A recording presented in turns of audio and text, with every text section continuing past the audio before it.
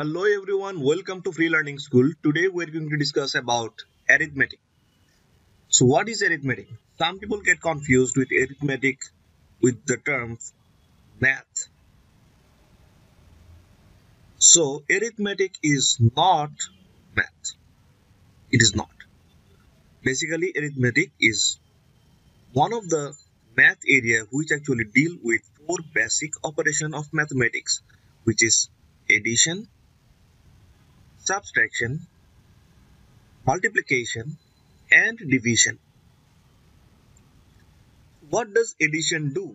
Addition is actually combine numbers. For example, if I say 1 plus 2, we're actually combining this group and finding out the answer, which is 3. So we use the sign plus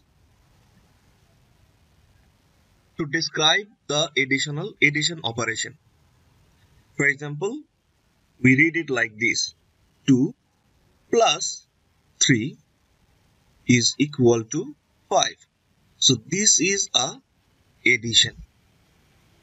So what does addition do? Addition actually combine set of numbers and find out the answer.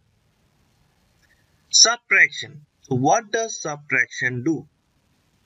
Subtraction actually take away number from a number. For example, if I say 10 minus 3, then we find out the answer is 7. So we read it, we actually make the operation with this sign. We call it minus. So what does this minus sign do? Minus actually take away a number from a number. For example, we took away 3 from 10 and we get the result 7.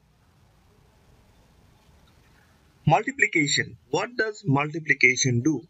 We actually use the symbol times to do our multiplication problem. So in a multiplication, we write it like this: 5 times 3 equal to 15. We also use the symbol dot and a star to use as a symbol for multiplication. What does multiplication do? Multiplication actually tell us how many times we have to run the addition operation to get the result. So in that case, we actually added 5 3 times to get a result of 15. So this is multiplication. Last problem is division.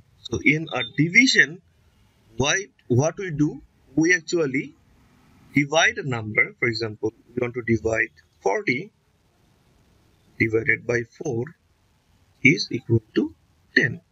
What we do actually? We actually divide this number into 4 different equal groups so that their addition become the total number. So in 40, we can divide this group into a group of 10 for 4 times. So this is actually division.